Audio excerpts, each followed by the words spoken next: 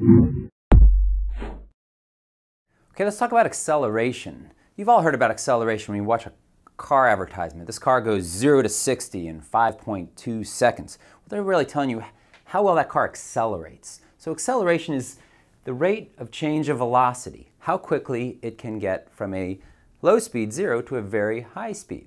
Okay, so let's first look at the units, because the units for acceleration can oftentimes be confusing. Okay, so we have the rate of change of velocity, so we have a final velocity minus an initial velocity over time. Okay, now remember, a velocity is a unit like meters per second. It's a distance over time. So if we have a distance over time minus a distance over time, we end up with distance over time divided by time. So what we're going to do is we're going to move both of our time units down to the denominator, and we're going to have a distance over time squared.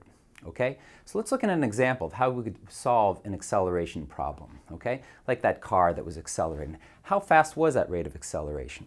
Okay? So let's say that car goes from 0 kilometers per hour to 100 kilometers per hour in 10 seconds. Okay? I need to take my final velocity, 100 kilometers an hour,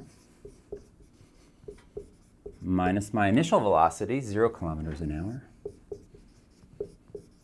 Remember to include your units. Sometimes you can get confused if you drop your units and you don't know what you're talking about. Okay? So we've got that over 10 seconds.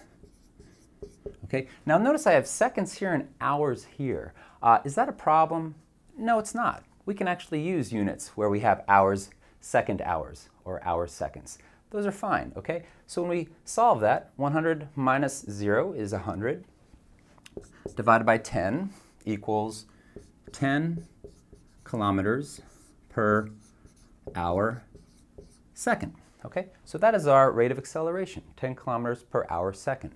One final note about acceleration, remember, we're talking about changes in velocity, and velocity involves not only a distance over time, but a direction. So if we have going the same speed, but we're changing direction, our velocity is changing, and our acceleration will be accelerating as we go around a curve. So it's not just accelerating going straight, we can also, as we turn, keeping the same velocity, we can also accelerate even though our speed remains the same. And that's important to remember about acceleration.